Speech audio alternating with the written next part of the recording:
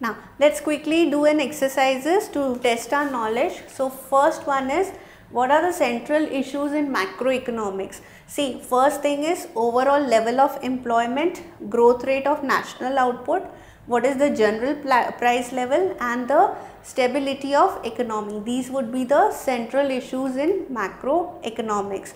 Now we discussed on macroeconomic theories. So what would be the examples of macroeconomic theories? Theory of multiplier employment and income generation. Okay, let's do the next exercise. We have been asked to provide examples for two intermediate goods. So steel used in cars is one example, mobile sets which are there are another example. Okay, now we have been asked to calculate the net investment if I am being given gross investment as 500 and depreciation as 50. You remember I told you the formula is net investment is nothing but gross investment minus depreciation. So the net investment comes to 450. Okay.